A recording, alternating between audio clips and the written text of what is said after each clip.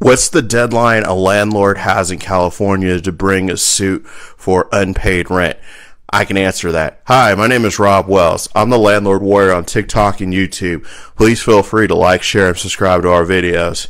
Now, I got this question on TikTok. I forgot who it was. I can't figure out where that question was in the comments, so you're just gonna have to take it here. The answer is, in California, if you have a written lease agreement, you have 4 years to bring that suit to court for unpaid rent.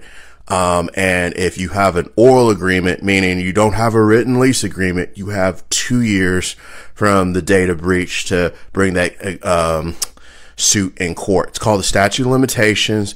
The law in California dictates when a claim expires. So if you have questions about that, it's good. It's a good idea to see Landlords Counsel just to kind of help you coach, go through those types of issues with you to make sure you don't run out of time to file a suit for unpaid rent. Hope that helps out. If you like these videos, please feel free to like, share, and subscribe to our channel. And until next time, folks, we'll talk to you then. Thanks.